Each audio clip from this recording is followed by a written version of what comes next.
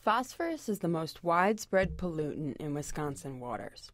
According to the Department of Natural Resources Wiscalm guidelines for listing waters as impaired, total phosphorus samples must be taken once a month from May through October. Samples cannot be collected less than 15 days apart. Try to space sampling times as close to 30 days apart as possible. For this test, you will need one 250 milliliter polyethylene bottle, 1 milliliter vial of sulfuric acid, gloves, safety goggles, a waterproof pen or marker, a lab slip specific to your sampling site, waders or shoes that can get wet, or an extension pole with rubber bands if sampling is to be done from the shore, a cooler, and 2 1-gallon Ziploc bags of ice for storage of your sample. When gathering the total phosphorus sample, avoid disturbing the area from which the sample is being taken by approaching the area from downstream.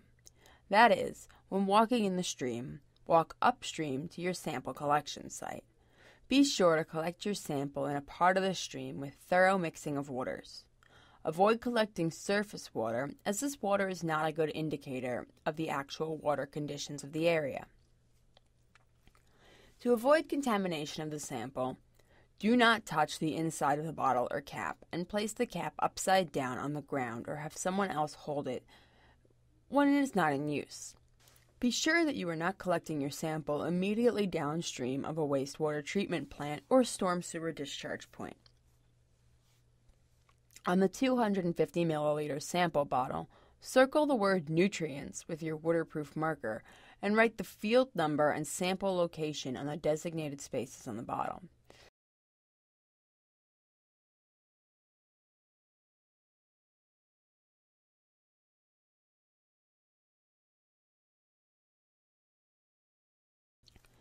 Invert your bottle and dip it into the stream. When the bottle is 3 to 6 inches below the surface of the water, turn it right side up and remove it from the water. Cap the bottle and shake it. Dump out this water and repeat the rinsing process 2 more times.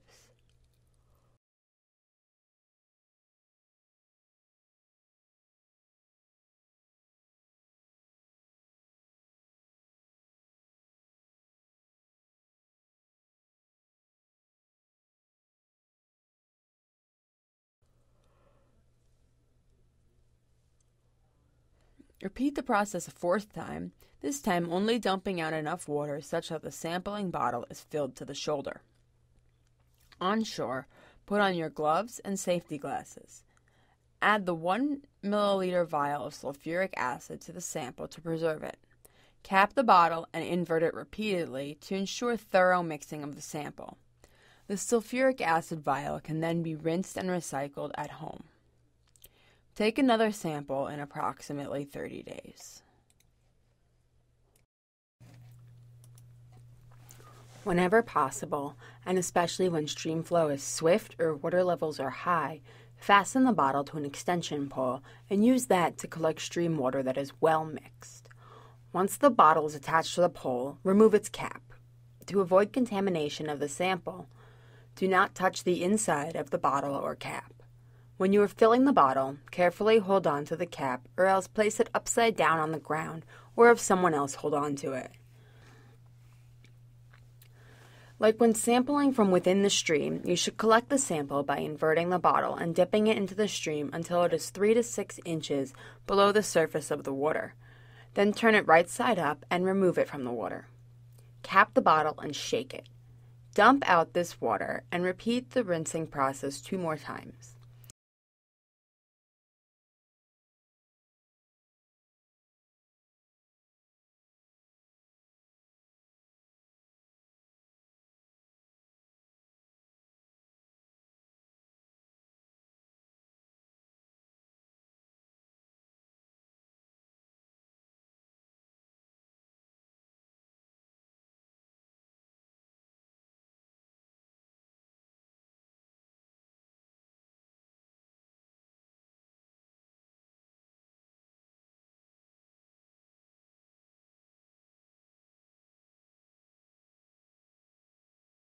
Repeat the process a 4th time.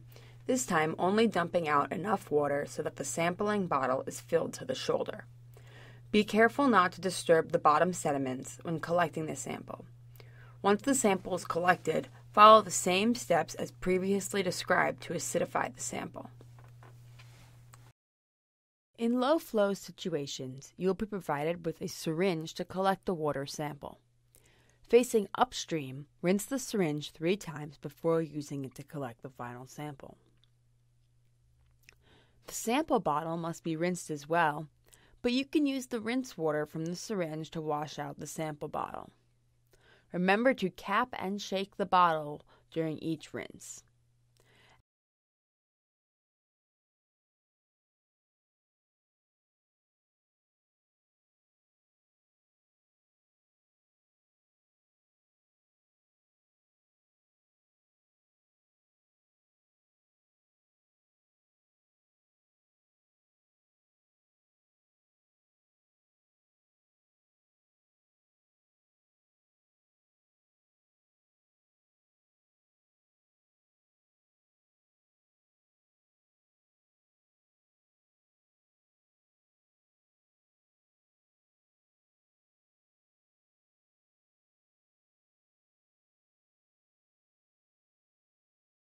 After rinsing the syringe will need to be filled at least 4 times in order to fill the sample bottle to the shoulder.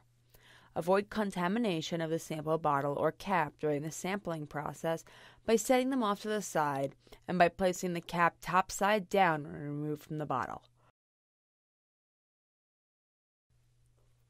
The syringe is intended for single use, so please recycle it after the sampling event. Follow the preservation method as you would for a stream sample taken by bottle or sampling pole. Please contact the statewide coordinator if you have any questions.